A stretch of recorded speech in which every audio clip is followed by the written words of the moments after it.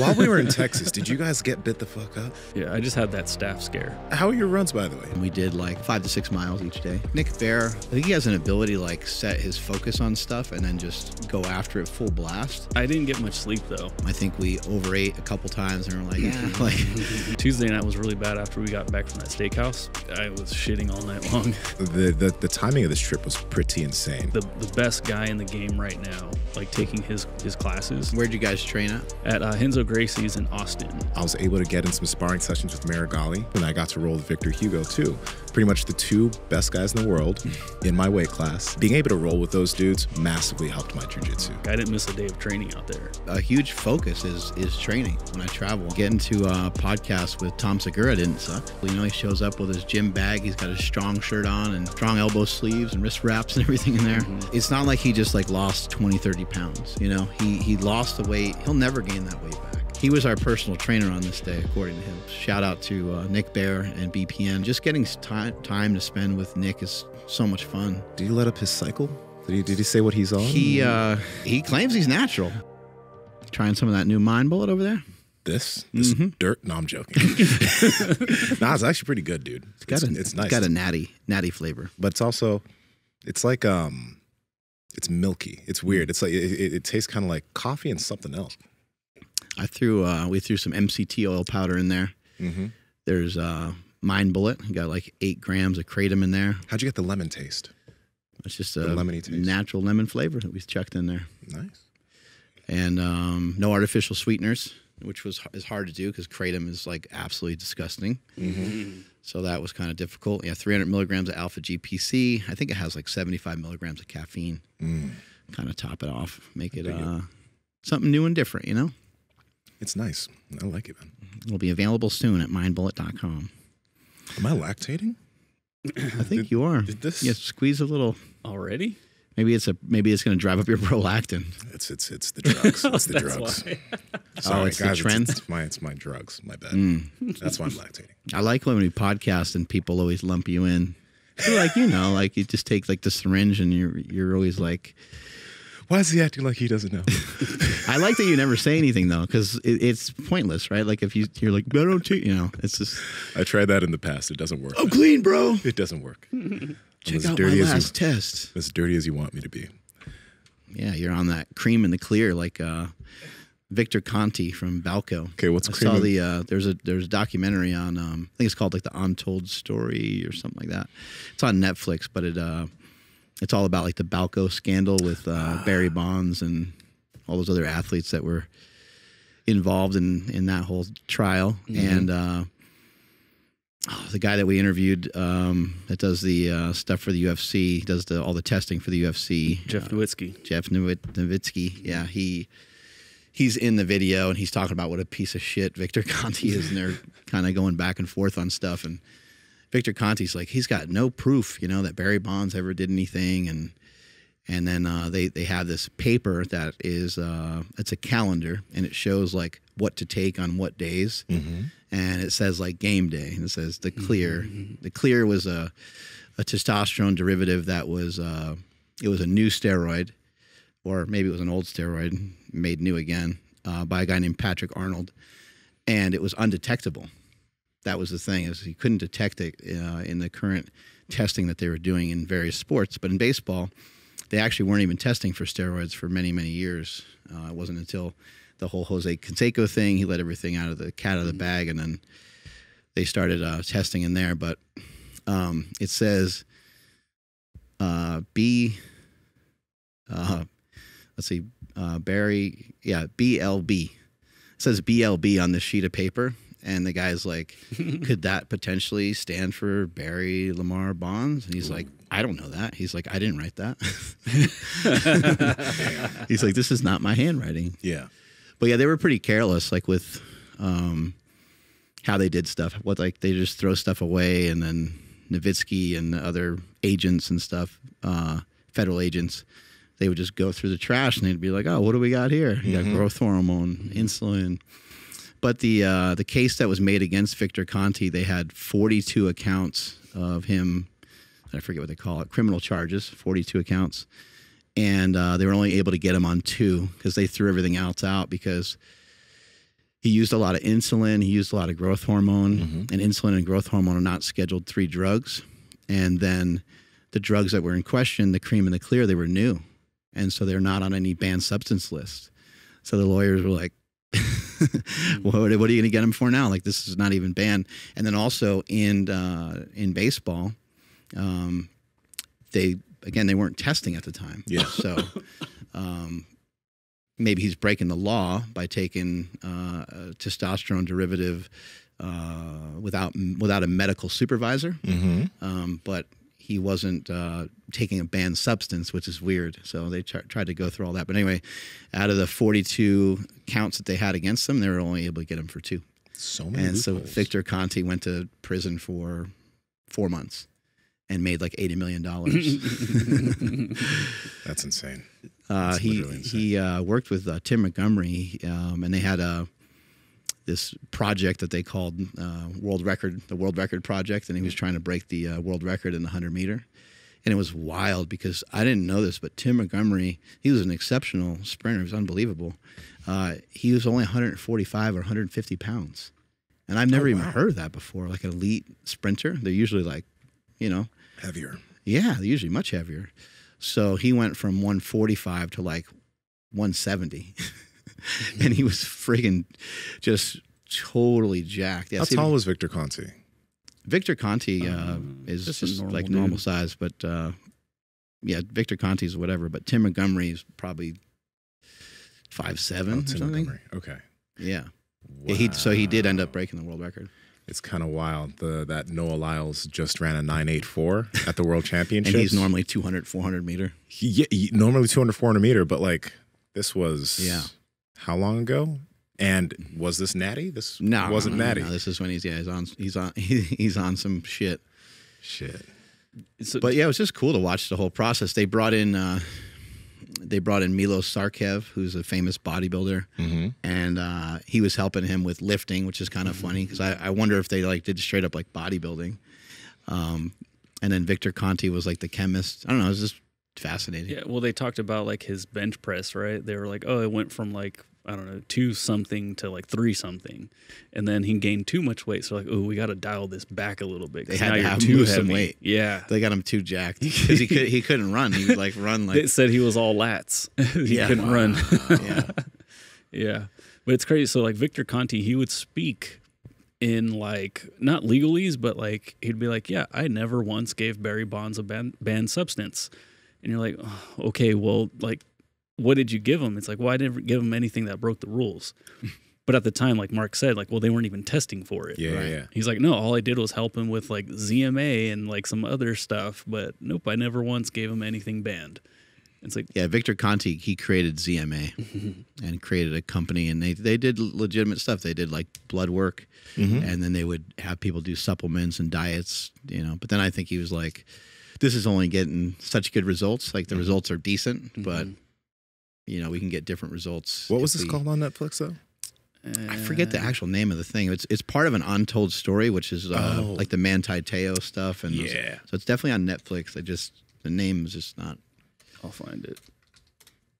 Popping up all the concussions probably. Hall of Shame.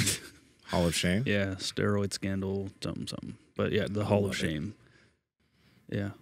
I do have a problem with like the when you click on it, there's like a bicep flexing and then somebody pushing a needle into that. Yeah, no one's gonna inject there. Like this is so fake. I was upset. Like this God this damn, is that would fiction hurt. now. I think. I can't even into imagine your bicep. I heard Tony Huge telling me that he tried it in his calf. He's like, don't ever do that. Like, well, why would you do that? He's like, I just wanted to see. Where's the worst place that either of you have pinned?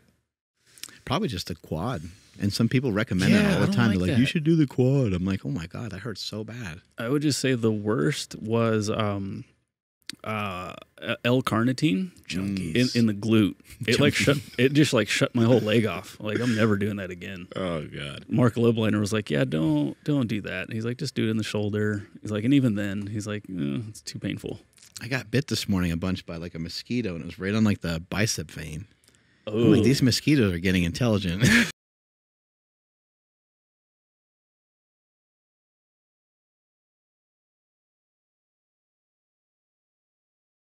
While we were in Texas, did you guys get bit the fuck up? I had luckily bumps didn't- all over. Yeah, luckily I don't think I got bit. Yeah, I just had that staph scare. Yeah, that scared the shit out of me. Dog, you and the staff, you got no Yeah, friends at I this just- point. Well, dude, we like didn't sleep. Well, I didn't sleep Yeah. like at all. How are your runs, by the way? Nick They were Bear, great. Zach Yeah. Bitter, some guy with the name that starts with a J. Jeremy Miller. Jeremy Miller. Sorry, Jeremy. I haven't met you, bro. Yeah, how'd all that go? It was awesome, man. It was great. Everyone probably similar to jiu-jitsu, like just because these guys have a different capacity than me and because they've been training longer and they're way faster and stuff, they're not like, all right, see you later. They don't just take off, or they don't like push the pace to make you just feel fat and out of breath the whole time. They go at like a comfortable pace. And I think it was actually almost each one of them, just they're used to doing like 8-minute mile pace is like kind of slow for them. 8-minute miles. Slow. 8-minute or 8.5 minute, maybe 9-minute, like would be like the slowest they might go, depending on how far they're going. Yeah. But they were still going faster than what I'm used to. Even though they were slowing down a lot, they're still going faster than what I'm used to. So it's kind of nice. I'm pushing myself a bit, but nothing too crazy. We did like around 5 to 6 miles each day, and it felt awesome. And just learn a lot. They've been doing it for so long. It's just like it's like a podcast. It's like, all right, let me ask some questions while we're here. And just kind of like you would think, you get opportunity to talk to somebody that has been doing something for so long. Yeah. Their answers are usually really simple. You're thinking like, oh, they're gonna tell me something today, like they're gonna say lean forward and flex your tibialis muscle and then turn this way, and it's never anything like that. It's always just like, oh, we'll just it'll work itself out over time. Like if you just keep running, and eventually, if you take your time and you don't get hurt, if you do the basics, then you're going to be better as a should I work on increasing my stride? And they would probably be like, well, your stride's going to get longer the faster that you go. And so in time, you're going to be able to go faster. Therefore, your stride will be longer. So it's just stuff like that where you're like, it's a patience game. Yeah, you're like, I know that, but can you tell me something different? Yeah, that'll change things right now, other than just telling me to run more or something. Yeah. Okay, so that's a really interesting thing. So Nick Bear, I find Nick to be the most interesting just because I'm a meathead and he's a big runner, right? I know Zach knows a lot, and Jeremy also knows a lot, but Nick is large and he's running well, right? Did you notice anything different about how Nick runs versus when you were running with? I know Zach's an ultra marathoner, so it's different. But Zach and Jeremy? I think Nick Bear, I think he has an ability to like set his focus on stuff and then just go after it full blast. But he's also like Jeremy and Zach obviously have that same ability. Of course. But it appears that Nick is good at like toggling between multiple things at one time. He's a business owner. He's a dad. He's running. He just did a bodybuilding show not that long ago. And then he's still keeping up on his strength too. I would be surprised if he couldn't easily deadlift 6 plates. I think that he would be able to do that easily. And just like we were doing like pull-ups and stuff in the gym, and we're doing like lat pull downs and a bunch of different back exercises, and he's just smashing the shit out of me. Like we're doing pull-ups. I was never good at pull-ups anyway, but we're doing pull-ups, and he does like a set of 6, and then he just kind of like hangs there for a little while. And I was like, oh, okay, sets of 6, that ain't bad, And he's just hanging. Then he does like another set of 6 while he's still hanging. And he does like 6 more. And he probably did like close to 20. Love it. Yeah, he probably did like close to 20 reps. And not only are they like legit pull-ups, but they're like a pull-up with like a squeeze at the top. And it looked like he was doing like a back double bicep pose. Yeah. And he's all shredded and shit. There's like striations popping out everywhere. And I'm like, oh, I'll try it. Let's see if I could do sets of 6. So we did like 5 sets of this. I mean, he must have did about 100 pull-ups before we started the workout. And then like he's doing lat pull down. He's like stacking. Like who stacks the lat pull down? But yeah, exactly. And when he's doing it, he wasn't swinging or anything. I'm like, what the fuck? Like this is demoralizing. But yeah, he's an animal. So I would just say that with that military background, I think he has an ability to really maybe go places that maybe other people aren't willing to go, because he's doing it in a bunch of different areas, which I think is uncommon. So this is something that I'm for you, you've been running for a while now. Nick's been running for a longer amount of time, but I'm assuming, you know, when Nick started running, it probably took away a lot from lifting. But don't you see yourself getting stronger in the gym now, since running isn't taking as much from you? Or are you still at that point where running does take a lot from you? Yeah, no, I think it'll make over time. I think I'll be stronger and stuff like that. But my definition of strength is just so different. Yeah. I don't really care that much. I mean, strength to weight ratio, I think, is important for me. So getting better at pull-ups would be a great exercise to improve upon. But at the moment, I don't really have any desire to do like real heavy deadlifts or real heavy squats. I do think that some of those inputs could be important and could be helpful down the road. Yeah. But I think I can get so much out of belt squats. I think I can get so much out of messing around with kettlebells, doing slant board squats, squatting in various ways other than just like a regular back squat. So that's where my mind is at now. It's not like I won't ever deadlift. I'll do different versions of things that involve hip hinging. And lifting something off the ground. And picking something up off the ground very simply. Med balls and things like that, after, you know, talking with guys like John Wellborn and just, you know, seeing various things on Instagram and stuff like that too. Why not be able to pick up a 100-pound med ball and just walk with it, you know? And it's a great, not that I can't do that now, but it's a great activity. And why not build a capacity to get better at it? So what I'm looking for is to feel some good resilience. You know, it might sound kind of silly, but I was running like maybe a week ago, and my foot just landed right on an acorn. And it just totally snapped my fucking ankle all the way to the point where my ankle, you know, in the shoe, the side of my foot hit the pavement. Nice. Like it hurt. Yeah. Not just the fact that my ankle just whipped like that, like somebody put me in an ankle lock, but it also the side of my foot hit the pavement in like a weird way. And I thought I was like dead, you know, like I was like, ah, like I made like an audible noise, which would have been really funny probably if someone was watching me, but I was totally fine. I just, you know, kept jogging and I was totally fine. So I just, you know, I'd like to build more resilience to where I can do a sprint, recover from it easily, jump higher, be able to jump down from stuff easily. You know, I used to have pain. I think I used to just kind of accept pain. Yeah. You know, I feel fine or whatever. I think we all did. And I'd have pain in my knees, getting in and out of the car and all that kind of stuff. I really don't have any of that anymore. The only thing that will happen is sometimes I just trained a lot. Like yesterday I ran like 12 miles. Yeah. So getting up off the couch is going to like take me a minute, you know, and I got to make sure I don't cramp up and make sure I'm hydrated and stuff like that. But that's about the only thing that will get me here and there is just a dose of a little extra training can sometimes just make me walk a little weird or slow me down for a little bit. That's something that like everyone should like think about at a certain point, because I think I was also kind of in a similar boat when I was in my early 20s. When all I was doing was lifting and bodybuilding, I'd always have like lower back pain, knee pain here and there. And because every single other athlete was dealing with the same shit, it's like, oh, you got a little, just put a sleeve over it, dog, like, or just like get some ice. Like, okay, it's still sore, it's still painful, but this is what you deal with. Yeah.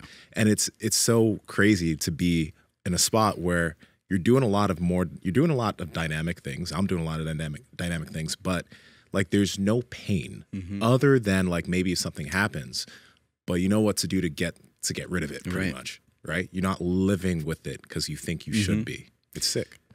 What are some of the habits when you go to jiu-jitsu? Are some of the guys kind of groaning and making noises, or are people staying pretty healthy? I think jiu-jitsu it's a place where it's like there are a lot of people who like maybe they don't do much strength training, or maybe jiu-jitsu is the only type of movement and stuff that they do. Because I mean, you got to think about it. Most people aren't moving most of the day. So if jiu-jitsu is like your exercise of choice. It might be that you've gone to work all day, you ate lunch, you're sitting down, now you get up and then you go to jujitsu at 5 or 6 o'clock class, and then you're like, you know, you got that lower back that's still bugging grunting you. and whatever. Yeah, it's still, I think in pretty much everything that people choose to do, there's going to be a level of like, okay, I'm kind of okay with this because like you're just used to pain. I think one of the things that it could be kind of hard, but it could be a habit that people could pick up is just figuring out different ways to try to move more during the day. We've talked about this, but one thing that I've been loving that's just been helping out things a lot, and primarily because in my lower back on the right side, right, I was a soccer player for years, hardcore kicking like this with my right foot with a lot of force, right? So everywhere on my body feels good, but when I wake up in the morning, there is a tightness in my right side of my lower back. Once I start moving, that tightness literally disappears and dissipates. It's only when I sit down for long periods of time, and then get up that it's just like, oh, I got to work that bitch out again.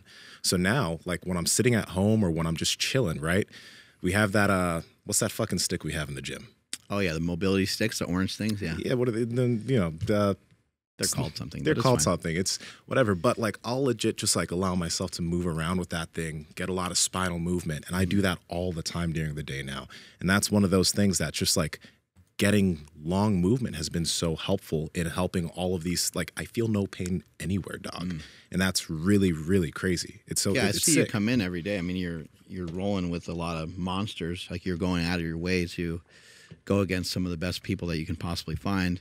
And every once in a while, I'll see you come in and you're like moving your shoulders around a little extra. I'll hear you like make a little noise here and there. But for the most part, it seems like you're intact. And then when I see you in the gym doing exercises, I never see you like squinting or making a crazy face or like, except for when we were doing our little bodybuilding routine with Doug a little while back. But for the most part, I think that's great. I think I would like to see other people get themselves to that spot where maybe it's for some workouts, you know, maybe you do push into it and maybe you do that giant drop set of like leg press or something like that and make some crazy noises and stuff. But I just think that people do that so often that they're not really realizing that they're, okay, cool, you sent a message to the legs and you caused some damage there, but you also might be causing damage that might be hard to unwind down the road for longer periods of time. Yeah. I think you can totally push into workouts hard without it, again, having to hurt you in any way or having to make anything that you have worse.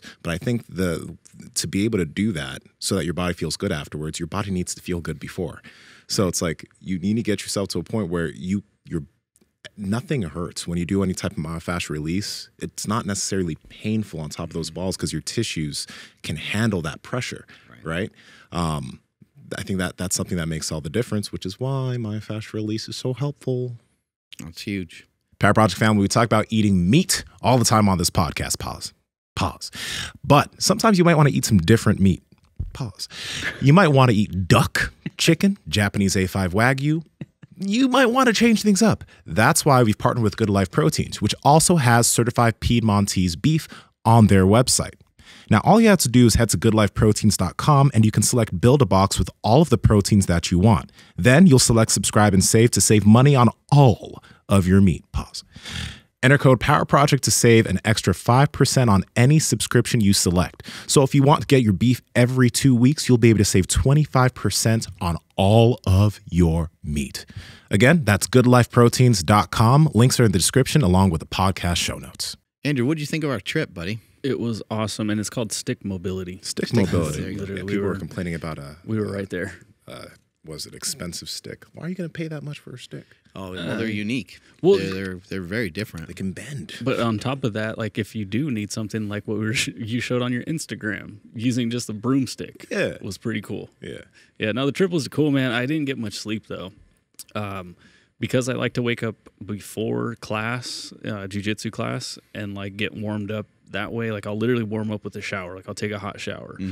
That meant waking up at 2 a.m. California time, which was really hard because my stomach was like still digesting food from the night before. Tuesday night was really bad after we got back from that steakhouse. I was shitting all night long. I was just like 12 a.m., 2 a.m., 4 a.m. Like it was just like hot lava. Oh, Jesus, Andrew. And I was It was like, worth it though. It was worth it because I was like, all right, I'm not going to be able to make it to Marigali's class. Like, this is just not going to happen. You really had to say it was like hot lava coming right out my ass. Yeah, from Bridesmaids. You ever seen that movie? I have. It gets like hot lava. Don't look at me. It's a fucking funny scene. But I ended up going to class that day too. I didn't think I was going to make it because I'm like, it's like, this is terrible. Like, I feel sick. Like, there's no way I'm going to make it. And I started feeling a little bit better, and I was like, if I hop into an Uber right now, like, we'll be fine. And I talked to myself that way too. Like, no, you're fine. Like, we'll be fine. And I made it, and it was cool. And, training out there was, I mean, dude, it was so cool. Like, literally, like, the best guy in the game right now, like, taking his classes. Where'd you guys train at? At Henzo Gracie's in Austin. Super nice people, amazing people, actually. Like, the whole, like community and culture that they've built there. It's really awesome. So if you guys are in the area, I highly recommend it. But the whole trip itself was just like crazy, dude. Like, I don't want to say like, oh, like the who's who is all there, but like whatever we wanted as far as like, okay, we want the best guys in jiu-jitsu, like they're there. The best guys to run with, like they're kind of there too. Best guys to podcast with, holy shit, like everybody's here right now. And then the week that we got there, what an incredible week to be there. Right when Marigali's starting his comp training. And so it's like just being exposed to all that stuff was wild. Like once in a lifetime for sure, but it doesn't have to be a once in a lifetime for us because now we've made some amazing connections. So I could definitely see us going back and doing that again. But yeah, it's just seeing stuff on that level is like, I don't know, like first time you have a conversation with somebody who's wealthy. Like, oh shit, I didn't know like you can do that. It's like this is really, really freaking cool. So I took a lot out of the trip. Like I said, not being able to sleep much sucked, but getting through it, not just getting through it, but like enjoying it and actually learning was really cool because it wasn't like I don't know, it just wasn't super easy, but that made it even more fun because like I didn't miss a day of training out there. And I know people that are traveling will usually kind of make excuses for that, and I don't think either one of us did. Every single one of us trained really hard every single day. That was incredible. Yeah, I noticed that most of my travel now, it's like there's some sort of like a huge focus is training. When I travel, I'm like, does a hotel have a gym, or like where can I go run? And my wife's the same way. She likes to exercise too, so. No matter where we go or no matter what we eat, there's always like an attachment to some sort of fitness. And then for all three of us, I think we ate pretty good. Like we enjoyed like a burger. We enjoyed a bunch of things. I think we overate a couple times and we're like, like maybe we shouldn't overeat like the whole time we're here because maybe we're going to die. But it's just cool to have those things kind of locked in to where it's not massively like problematic. Yeah. It was the food was amazing. If any of you guys can manage, get into Red Ash when you go to Austin. That place is fucking good. The place is good. But as far as jiu-jitsu is concerned, the timing of this trip was pretty insane because for jiu-jitsu, I'm an ultra heavyweight. So 220 above is the weight class I compete in. Marigali's an ultra heavyweight. And Victor Hugo, who won double gold at this past year's Worlds. He also won the Brasileiros, which is a big tournament. He won double gold there. He's the guy who Marigali is going to be competing against in 2 weeks, right? The first time I actually met Victor Hugo was at the first Who's Number One tournament when I competed against Chad Wesley Smith. Victor was there, and I looked at this dude. I was like, this person's so huge. He has a big ass frame. He's 6'4", 280. So it was really sick because that week I was able to get in some sparring sessions with Marigali. I got roughed up. It was amazing. The guy has great pressure. He gave me some ideas of things that I should be working on. But on one of the last days we were there, when you podcasted with John Welburn, I wasn't expecting to be able to train with Victor Hugo also. But then I don't know, John and Victor are texting, and then Victor invites me to come train with him, and I got to roll with Victor Hugo too. Pretty much the two best guys in the world in my weight class. I get to train with and learn from both of them and feel what that pressure is like, because the wild thing for me is like the only time where I get to feel potentially world-class pressure is going to be in a tournament, right? Because I don't have many ultra heavyweight training partners with that type of pressure. And within the span of a week, I got to, and there's Big Dan. I got to train with those guys. How does it make any sense to like, how do you, like the first time someone, like if you and I were to get on the ground right now and Andrew took this picture, by the way. you were to give me some pressure, I would just feel like I'm never going to be able to deal with that. Oh, Marigali made me fart. I know that was, that was coming to your mind. I wasn't even like going to giggle because you were a little sensitive about it last time. I didn't even say anything. We were in the car driving towards John Wellborn, and Andrew's like, "Yo, Nsima, did you tell Mark?" Uber driver. Yeah, in front of our Uber driver. Andrew's like, "Did you tell Mark about how Marigali made you fart?" And he said it loud enough so you could hear it too. I was like, well, I guess I didn't need to tell him, Andrew, because you just all I could to. think about the entire car ride. I'm like, dude, I just have to get this out. I'm like, this is worse than trying to hold in the fart. Like, hey, everybody has that experience when someone like puts pressure on them and makes them fart in jiu-jitsu. And it just so happens that I was quite gassy on that day, so it was bound to happen either way. I couldn't let it out silently. It could be a good relief. It was, actually. Like, here, give me some pressure. Pop, pop, pop, pop, pop. But of all people to have it, the best guy right now, only the best makes me fart. Yeah. That's a cool jiu-jitsu shirt. Right now, I know you're looking in the mirror. You're getting ready for your nephew's quinceañera. You have a long sleeve on that looks horrible and your pants don't fit right. That's why we partnered. I don't know why you're laughing. That's why we partnered with Viore Clothing. You see, this is the Boulevard shirt jacket. Fits great, stretchy, feels amazing. It's the best long sleeve in my closet. And one of the biggest things that we love about Viore is that they have clothes that you can wear to parties. They have clothes that you can wear in the gym. Like I said, your nephew's quinceañera. You can look great wherever you go if you step your fashion game up. Plus, this stuff feels like baby skin on your skin, which is kind of creepy, but at the same time, it's kind of nice and you know it. Andrew, where can they get it? Yes, you guys got to head over to viore.com/power project. That's VUORI.com/power project to automatically receive 20% off your order. Links to them down in the description as well as the podcast show notes.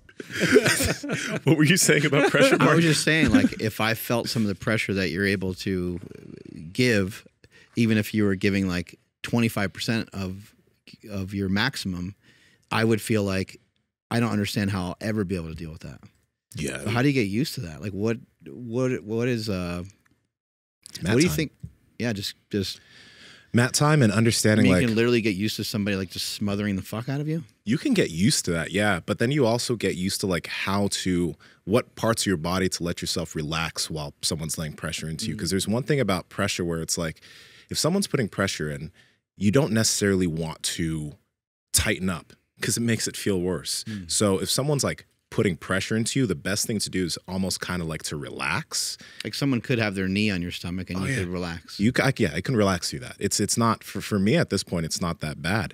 And actually, this was one thing that I think was pretty cool, and it kind of shows what some of this mobility shit's been doing, because Marigali's really known for his pressure. But Andrew has pictures where he's mounted me already, right? I'm in a fucked position and both my hands are up here. And he's known for just being able to really just fuck people up from there, make them tap. But somehow twice I managed to escape with both my hands up here. And I was comfortable because I was able to relax in that position with my hands over my head and escape from that position where most people are usually fucked because they don't have the mobility or the ability to relax there. Yeah, with your arms over your head, for bigger guys, anyone's like over 200 pounds, it makes the breathing a little different. And the dude is sitting right here, right? He still ended up tapping me later on, don't get me wrong, but I was so surprised that I was in the position where you 100% should be fucked by an athlete like this. But because of the work we've been doing on movement and all of this stuff, was able to escape pretty handily without panicking. So it just shows that a lot of this stuff is very helpful in maintaining your ability to move well as an athlete. Try the WEC method on him? There we go. Yeah. Did you do the WEC method? It was funny. I was showing my wife this picture and I'm like, there's a whole Nsima under this guy right here. Like holy. But what's really freaking wild. What's got me super fired up about this picture or this situation is like the first time he was smothering, he was smothering you. Well, he had mounted. He got you in this position. You were kind of like you were figuring it out. But then on this situation, you're like, oh, we were here, and then you got out of it. Yeah. And I was like, dude, in a matter of like 1 or 2 rolls, Nsima was able to kind of unlock the code. And it was just like sick, because I'm sure you've never been in that position where it's like somebody that like with that much pressure, what they're doing. Yeah. And then for you to kind of like, oh, if I do this combination, then I'll be able to get out of it. And I was just like, dude, like, it was hard for me to not like let out like a really loud like let's go, because I was just like, oh fuck, here we go again. And then Nsima got out of it, and I was like I'm trying to be respectful here, like. But it was I don't know, it was inspiring. Guys, he still tapped me 3 times in a 10-minute round. Let's not get it twisted. So, but that's what but this is exactly what I mean. Like these are the wins that I have to take. Same here, bro. But to see you at brown belt doing this, I'm just like, all right, like we're still doing good. We're all right. There's something that like from what Andrew said, like I think the biggest part about this was being able to roll with those dudes massively helped my jiu-jitsu. Like I could already tell. I came back, rolled a few times. I went to another open mat at another school, and it was just like that. Like it just things were unlocked just being able to roll with guys at that level. That's why it's like I think it's super important somehow. Always like wherever, if you are training, just always expose yourself to people who are better than you. Because like if you're not getting challenged where you are, I mean, you could do a lot of specific training and stuff, and that's what both of them told me. Like you need to do specific training and put yourself in bad positions, which I already do. But there's a difference when somebody better than you is now like giving it to you. It can help a lot. Right, and then there kind of is no bad positions when you're so much better than the other person. Yeah, right. Like you don't really feel at risk. Yeah, the other person's they're just not trained up to be able to do anything with the position that you start from. Yeah. Right. Yeah. And a lot of those dudes just also like just their understanding of grappling is just at another level. That's why they can be such good instructors, but that helps their grappling because not only are they good at it, but they can explain everything they do in a very precise fashion so anybody can learn. It's amazing. Yeah, getting to a podcast with Tom Segura didn't suck. Right? That was kind of great, bro. Had an opportunity to lift with him and a podcast with him, and it was cool. He shows up with his gym bag. He's got his strong shirt on, and he's got his strong elbow sleeves and wrist wraps and everything in there. It was great. And Sean Nix, his trainer, has done such a great job with him to be able to, I mean, Tom he looks like a different person. Oh, yeah. These days. He's made such great progress. And it's cool to see that he's not like, it's not like he just like lost 20, 30 pounds. He lost the weight. He'll never gain that weight back. There may be a situation where he gains 5 pounds, 10 pounds. Like that kind of happens to most people at some point. You relax or whatever, you get in better shape and worse shape and stuff here and there. But he's really kind of set himself free from a lot of that. And he was our personal trainer on this day, according to him. Yeah, we went through a few things like, some wrist workouts. It was fun that we got a chance to heave the med ball around at each other. Yeah. I love doing that movement. That's kind of more like an Ian Danny type thing. He used to do Danny ball where they would play with like a 10-pound med ball over a volleyball. Danny ever seen ball? That? Danny I ball. haven't seen that. It's pretty slick. Yeah. It is crazy how far he's come though. Like, and he also mentioned that he wants to start jiu-jitsu. Yeah. So that's that he's killing it, man. I think one really cool thing is what he mentioned during the podcast. I think Andrew asked him like if it changed him as a person, and he mentioned like how he just has become more, I guess it affected everything in terms of how he deals with people. Maybe did he say he becomes more direct? Yeah. So that episode's not out yet. So isn't it coming out teaser after? Yeah. Well, it's gonna take some time. So okay. It'll be out. We'll say Monday. All right. This is coming out Wednesday. But yeah, no, I just asked him like how that like being better, like because he was kind of saying like he's not letting like loose ends kind of just hang around anymore with his like diet and stuff. I'm like, how is that carried over? And he's like, well, it's the same thing. He's like, if it's not like kind of like if it's not helping, it's hurting, or if it's in the way. Yeah. How does it help? How does it hurt? Yeah. But and so he was just saying like it helped tighten everything else, every other aspect of his life up. And you just kind of don't let things slide anymore. There you go. That's what I meant to say. There you go. Yeah, and I thought that was really cool. Well, with your diet, if you let something slide, a lot of times it keeps sliding, and it just keeps sliding and sliding. So if you let up some of these practices that you have, that's the danger, right? Is that you just end up in like a fucking tailspin. And with the way that Tom has been as like a communicator, as a podcaster, as a comedian, he knows that you have to. This all takes a tremendous amount of work, takes a tremendous amount of time, and so same thing. I mean, if he lets his comedy slip, doesn't matter how good you are at something. Like those things they're not going to be optimized. They're not going to be there for you the way that you want them to be. Whether you're good at running or jujitsu, if you're not practicing it, you're going to lose some capacity. Like you're not going to lose it all. Yeah. You're going to remember a lot of stuff, and you're still going to be able to be proficient probably, but you're not going to be nearly as good as you want to be. And then when you're done with that performance, you're going to be like, I really let myself down. Like that sucked. And then that can be like a vicious cycle. And once you fall behind on something, you fall behind on your diet, your kind of meal preparation and all that kind of stuff. Then you kind of notice that you fall behind on your sleep.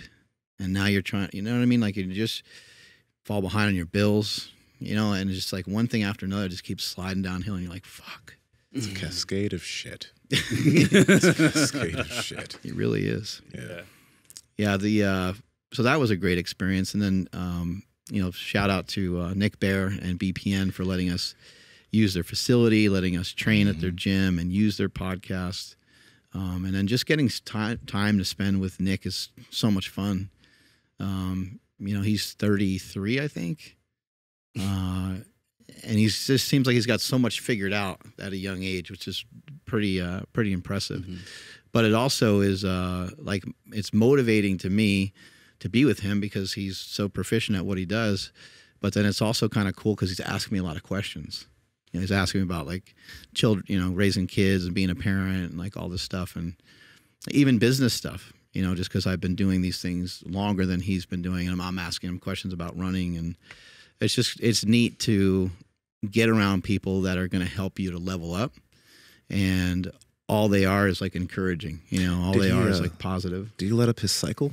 Did he say what he's on? He said that. I joke. It's a joke. He claims he's natural. I believe it. I mean, I don't know. People be tripping, man. I believe it. I think it's a testament to how he looks. Yeah. He's in great shape, and I think that when he's right at that line, right? It's not like he's 170. He's like 210. He's 2 something. He's like jacked. Looks great. So he's right at that. He's right at that, raise your eyebrow of suspicion, right? What's so funny, Andrew? Yeah, like if he was, I don't know, if you said 185, I'd be like, yeah, that's probably about right. But like 210, it's like, man, no wonder why he gets so many accusations. Like he's jacked, dude. He's really big. Big jacked people exist. It's right? Like, yeah, it's a thing. Like I forgot to tell him that my daughter dissed him. I forgot. How'd she diss him? She said he has no legs. I showed her a picture of like him doing bodybuilding. She's like, he's got. She's like, he has no legs. I was like, damn. I was like, so I forgot to tell him. I got to tell him in person next time he's here. Yeah, you could just text him that. My kid says you have no legs. Quinn says you have no legs. Start training them more. I hate to sound like a broken record, but your sleep quality most likely sucks. Aww. It's one of the biggest things that we talk about on the podcast. So many guests have come on and talked about how sleep can help you stick to your diet, stick to your workout plan, lose body fat, gain muscle, all the good things that you're trying to do, but it's hard to do because you might be snoring. And if you're snoring, that's why we've partnered with Hostage Tape, which is mouth tape that you can put over your nose, your mouth, when you're asleep to help you stop snoring and breathe through your nose. But if you have been breathing through your nose this whole time while you've been sleeping, it's going to be a little bit difficult to get air through there. That's also why Hostage Tape has nose strips to help open up your nasal airways and make it easier to breathe through your nose when you're asleep. Now, your partner won't be having to with you when you're asleep because you'll be actually breathing through your nose. Andrew, how can they get it? Yes, that's over at hostagetape.com/powerproject, where you guys will receive an entire year supply of nasal strips and mouth tape, all for less than $1 a night. Again, that's at hostagetape.com/powerproject. Links in the description as well as the podcast show notes. It's really cool though, like what he's doing. Got strong ass legs though. Yeah, very strong. It's like it's sick to see people doing more than one thing at a pretty. It's amazing to see experts, right? But like, I think it's great because I think most of us want to be able to be good at multiple things when it comes to exercise. I mean, it's helped us all out. You have the ability to just go run miles, dog, and then you can hit a gym if you want to. You have this skill set, right? So it just kind of shows you can have these skill sets, and it will propel you forward. You're not only stuck with the barbell all the time. And when you travel and you don't have access to a barbell, you're now fucked and getting fatter for no reason, right? It also it's also great to be able to like experience a city that way. To go run, you know. Now I've run in like Iceland, and I ran in Switzerland and in Austin, Texas, and just it's a great way to experience places. Getting around on a bike is a really great way to experience places too. But getting around on a run, then it's interesting because your perspective of how far away things are changes so much. You're like, oh, it's only 5 miles away. Like that's not that bad. Like that would be perfect. I'll go 5 miles there, 5 miles back. But when you're not used to that shit, you're like, that's way too far. Or even like a mile, sometimes a mile or two. You know, years ago, I'd be like, I'm getting an Uber. I'm gonna get a car. Yeah. You know, get some sort of ride. I'm not gonna walk that. But Andrew and I walked to that burger place and back, and I think you walked back with us. But it was it's kind of nice because you get in that exercise before you go eat whatever the fuck you want to eat. That burger place was amazing. Yeah, that place was awesome. Golden Tiger, Happy Tiger, Golden Tiger. Very good. If you're in Austin, go to Golden Tiger too. Yeah, not Easy Tiger, which is very close. The bacon barbecue one's got some spice. That burned the shit. That was way too Make spicy the back of your me. head sweat. Only if you're Nigerian, though. Yeah. Dude, John Wellborn's place. Dude, John great. Wellborn is so big. Yeah. Like his head He's and a big everything. boy. Look at the size of his head. He's a very, very big human being. I mean, it matches the rest of his body, so it makes does. sense. It does. He's a big boy. Yeah, he's huge. John Wellborn is somebody that I ran into kind of fairly early on in me being in like California, and he was just somebody like right off the bat. He seemed like he got it. You know, it seemed like he understood so much. I think so much of it has to do with his background, being a professional football player for 9 years. I think he played for the Philadelphia Eagles. He understood like the incorporation of strength training, powerlifting, but not only focusing on that, focusing on some other things as well so that you don't lose a lot of capacities. And it was really great to hear that he's gotten into jiu-jitsu, because I think just holding on to a sport can assist and can help a lot, where you don't have to do, for lack of a better term, stupid exercises. They still might be useful. To like balance on one foot and do some of these exercises that you may have looked at previously and been like, that shit's lame. I just want to squat and deadlift. But I think if you stay attached to a sport, if you do volleyball, pickleball, if you have a routine where you're actually active and actually doing these sports on a frequent basis and you're lifting, I think that can train your feet, that can train your legs, that can train your body in a way that can help keep athleticism. Yeah, absolutely. It's just keeping some involvement of it so that it doesn't go away over time. Like I've still been doing 1 sprint a day at least.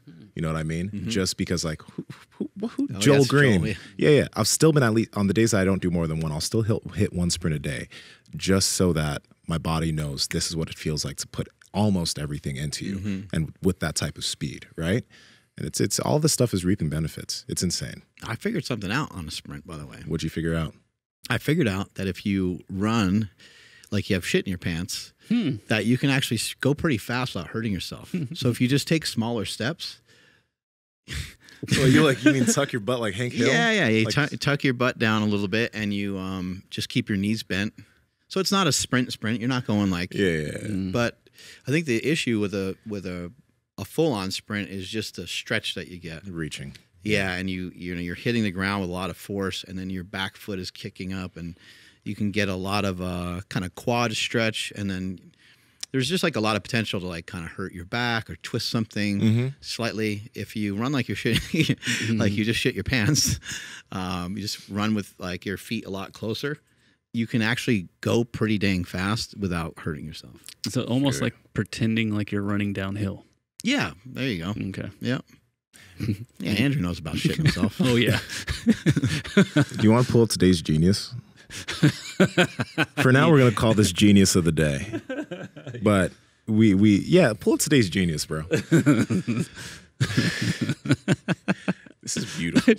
We won't be able to hear it, though, will we? Yeah. We'll be able to read Absolutely. No, we'll be able to hear it.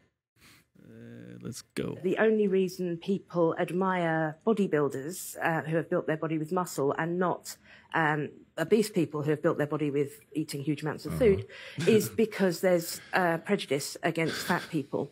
And so bodybuilding could benefit from including the non-competitive display of fat bodies alongside muscular ones. He argued Fat bodies alongside muscular. So she's saying that mass is mass. Yeah.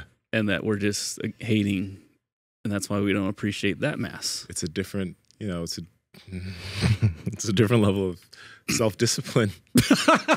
The discipline to just over and over. Look at those reps. I like biceps. Crushing it. I like where she's going with it though, because you got someone who's like 4% body fat standing next to someone who's 44% body fat. Like the inverse would be hard. Like how slanted could somebody make their body fat percentage? Like what would be, like, could you be 80-20 like ground beef? Like, could you get yourself that fat? That's probably impossible, right? Yo, I have some friends that got their body fat tested before, and I'm like, I don't understand. This is like an IQ test. Like, who goes and gets an IQ test? People that are fucking smart. Right. Dog, only in America, man. Don't get an IQ test if you're dumb. Don't go and get your body fat tested if you're, I mean, you already know, like, it's not good. Which is the Don't go. Don't get it tested. This test is not for you. The test is for the asshole that wants to be like, I'm 7%. Yeah. Yo, the fact that she said is prejudice, though, that's like man. prejudice. And then she's just like, we should put them on stage together and appreciate both of them. Only in America, dog. only here. I'm not even. Maybe I could see like big and fat, like that old Eddie Hall picture when Eddie Hall was like maxed out when he was just huge and like winning some World's Strongest Man. Like that would be interesting to see him on stage next to like a men's physique guy. It would be, because he'd make that men's physique guy look small. Right? Yeah, the contrast would be crazy. I mean, he probably had like his thighs were probably fucking 40 inches in circumference or something. You know? So you can find that picture of him. I'll look it up. And then I remember Sean Baker, he would post this like picture of like, I forgot what year it was, but it was like the world's like heaviest man. And he was like, that's just like everybody you see these days now. So like there was a point where like seeing somebody that was bigger was like an attraction where you can pay money at the circus to go see this. It's amazing when people say it's like their genetics. It's like, it's in no one's genetics to be 400 pounds. Sorry, but it's just not. Hey, man, those Samoans, though, they got a claim. They can be big. They can be big and athletic as fuck. When you see a 6'5", 350-pound Samoan running at you, oof, that's a big boy. Look at that forearm. Yeah. Jesus Christ. Yeah. That's got to be uncomfortable. That's a power belly. His belly's creating an eclipse. Power belly. It's good to see he's healthy nowadays, because like that doesn't look very healthy, you know.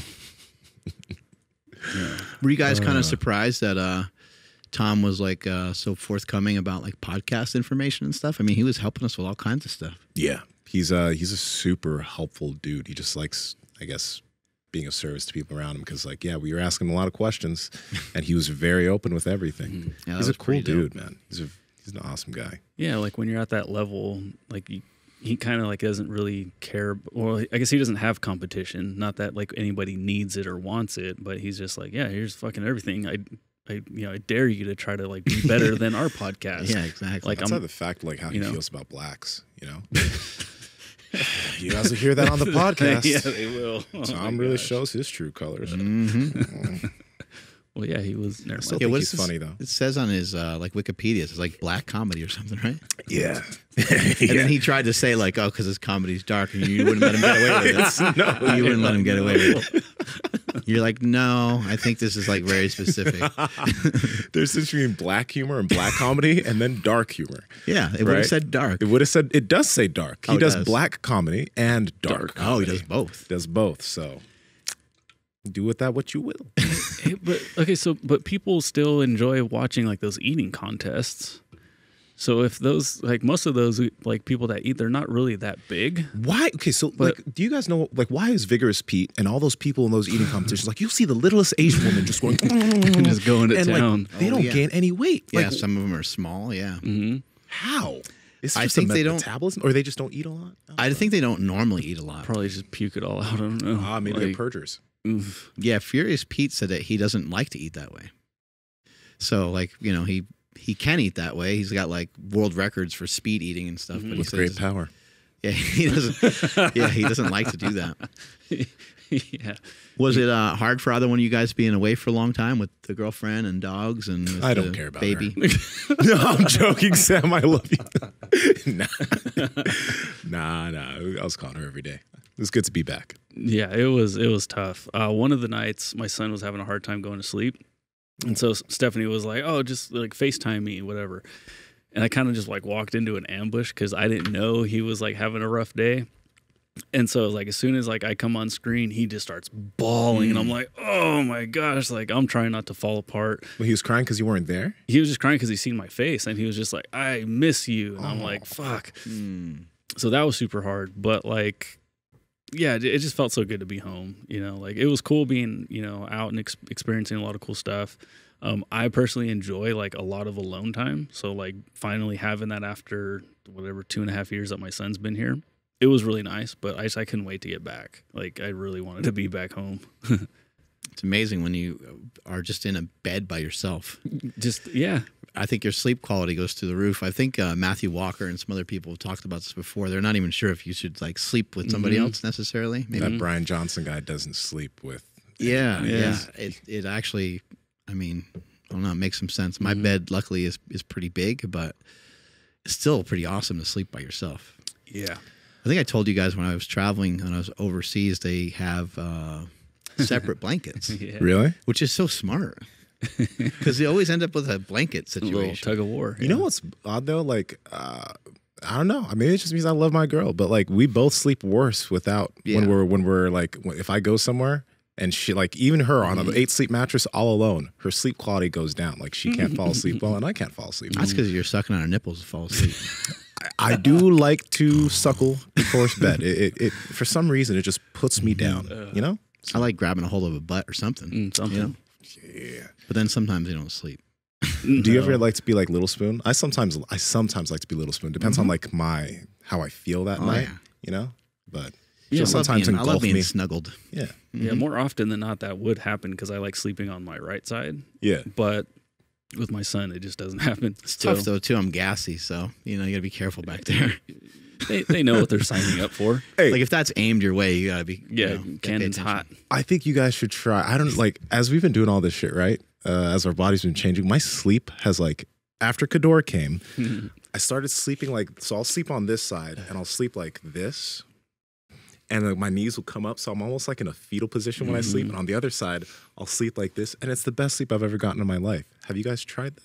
I do that. I sleep like that. You sleep like that? Yeah, it's I usually just start out on my right side for a little while. I very rarely end up on my back. But it's like right side, left side. it's like you're human garaging yourself. You know?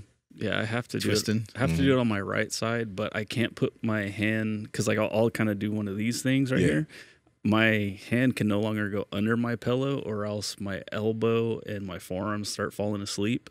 So it has to be under my head. And then same thing on this side. If I lay too hard on my left shoulder, my whole arm goes to sleep. And if I lay on my back, I just snore like a freaking bear. So it's like it has to be on my right side. Fair. Kind of How jacked about up that right now. red ash bone marrow and bread? Dude, all the bread. Holy fuck. Everything at that restaurant is immaculate. Everything is good. Everything. Everything was amazing. I Yeah, love how the guy told us octopus how many was good. different steaks there were. And then he came back and reported that they didn't have hardly any of the ones that we tried to order. That was amazing. Because they run out, I guess, of different sizes or whatever. That 40 ounce didn't feel like 40 ounces. I could have easily eaten Went down 50. smooth. It went down so well. Yeah, the Yeah. 32 or 36 that I had was just right. It was good. I thought you were going to have to get up out of your seat when Dan came over and was harassing you. That boy, bro. Jiu-jitsu giant. He is a funny fellow. That's all there is to it. A large kid. Yeah. He's funny. You know, we did a little flow roll inside, and His joints are large. I couldn't put my hand around his wrist. Yeah. He's just overall big, and he's like 21 years old. He's a young kid, That's scary. 285 at 21 years old. He's just going to get bigger. Did you run into a bunch of freaks when you went to some of these? Oh, well, I mean, there's also this guy, Davis Asare. Davis Asare is he from Norway. He's Ghanaian, but he's like muscular as hell for no reason. But Davis was also, he's at New Wave. He's built like a freak too. But Dan is just a large Romanian. I loved seeing Jimmy the whole time. He was so uncomfortable. Jimmy, our boy Jimmy House, was just like, I deal with this guy every day, and he's just like, sorry, everybody. Like, Jimmy, I feel for you, man. There's a couple times where Jimmy just kind of Dan's like, a unique individual. He is a unique individual. Dan's buddy that he's hanging out with just chilling. He's like, he's got to deal with that every day too. He loves to he just touch you. He loves to towers. touch people.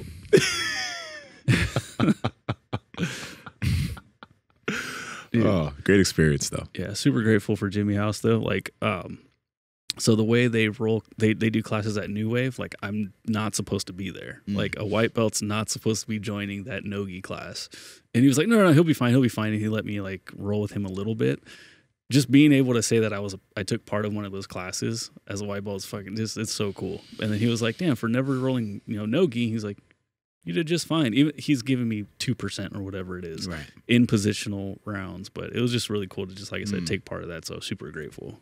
The level of instruction at that school too is pretty crazy. The second day, I think it was an advanced. They're all advanced classes, but Gary Tonin was teaching, and I barely rolled nogi.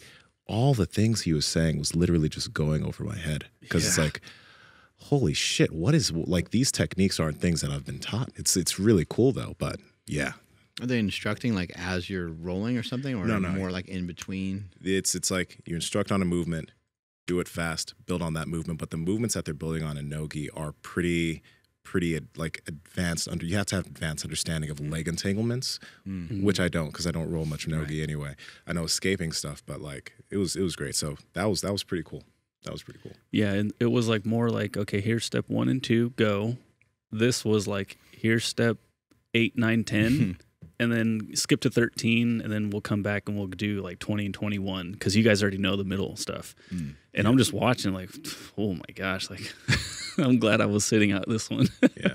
That was tough. I would have just embarrassed myself. The attention to detail, as you move up the ladder, gets to be more and more intense. With when I did pro wrestling or even in powerlifting, certain gyms I would go to, they would give instruction or criticism on every single rep or every single set. Yeah. They might sometimes, depending on the person, sometimes they wait till like the session's over and then they talk about it more. Or sometimes people are trying to correct you on the fly, but trying to correct you like as you're going, sometimes you only get so much fixing done. And sometimes that can be frustrating. And sometimes it could slow down. Like if you're all squatting together, sometimes that could slow down the whole group a little too much. So it kind of just depends. But I remember getting coached so much that it was like, I'd just be frustrated. I'd be like burnt out, not from the lifting, but just from getting coached. I'd just sit there for a minute and I'd be like, man, I'm doing everything wrong. Like every set, there's something wrong. Like beautiful feeling. My chest is up one time, my chest is down the next time. One time it's up too high, one time it's down too low. One time my right knee is pushing out and the next time it's not. And it's just like, God damn it. And then so for me, I was like, you know what? I just want to get so explosive and so fast that no one can really see or say anything. So that's the goal. Like try to, in a box squat, try to sit down as quick as I can and pop back up as quick as I can. And hopefully I'll just, fly right through it. And eventually that would happen here and there, but it was hard to be able to nail that. Yeah. Yeah. It gets annoying, right? When you keep getting coached over and over again. Yeah. Well, I mean, you need it though. Yeah, no, but it's frustrating because if I'm training with Nsima, which is an awesome partner to have, because one, he's not going to let me get away with any mistakes, but two, like if I can just drill with somebody that big, then in a live roll I feel like I have a bit of an advantage because I'm not going to go up against somebody that's 250 and a brown belt. But yeah, it's frustrating because like we're doing some like where I'm like sweeping him, like I'm picking him up, so I'm trying to grab Nsima, put his body on mine, and then kick his legs out so I can jump on top. And sometimes it would work, and other times I'm like, bro, fuck, like I cannot kick you up. And you know, he would school me on what I need to do, and it would work. And then other times I'm like, fucking, come on, man. Like it's frustrating. It's very frustrating. Aaron Alexander held me again. Oh, you did? I wish you took some videos or pictures. I think we did. I think it's on his. I think it might be on his Instagram. Did some acrobatics. Yeah. Or whatever he calls that stuff. Forgot what that should. Partner yoga. No, it's not partner yoga. It's something else. But yeah. It's weird, but it feels amazing. Aaron's just that kind of guy. Yeah. You know? Yeah, you want to be touched. He's a little different. We did a cold plunge after he did some of that stuff to me, and then we did a little bit of training, and then cold plunge, and then podcasted, and it was great too. That was at Squatch, right? Yeah. Yeah. There's at Onnit. I didn't realize Onnit has like 3 cold plunges and a sauna or whatever. Oh shit. We went over there. I did some. Jared, crazy trainer, taught some juggling stuff. But that isn't. Both these gyms are amazing places. And Aaron is huge. Oh yeah. There we go. That's gotta feel pretty He wanted good. me to like reach through his legs and grab my own ankles.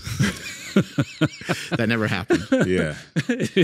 You pooped a little. He told me like just to relax and try to poop a little bit. That is a really weird feeling to have his like fucking toes digging into my psoas. Yeah. Probably felt kind of That's nice. wild. It felt amazing. Yeah. It felt amazing. It takes a little while to sort of like relax and to be able to like get used to it. By the way, guys, hit up the Discord. There's a bunch of channels in there, but there's a place to ask questions there. And then if you guys have guests that you think would be interesting, there's also that in the Discord. So you need to hit that spot up. It's there somewhere in the description. Join up. Lots of people in there. It's a good time. Yeah, it was an awesome trip. I think we were there for what, 4 or 5 days? Yeah, Sunday through Thursday. Yeah. We got a lot done. My podcast with Nick Bear, I thought went off really well. That was for his podcast with Aaron Alexander, and then also with John Wellborn. So people can look for some of that stuff coming soon. And then Segura episode will be next week. Looking forward to that. I think that's about it, right? I think so. Yeah. Austin, Texas, we're going to have to come back some other time. 100%. Strength is never weakness. Weakness never strength. Catch you guys later. Bye. Hi there. I know you guys like this video, so check this one out.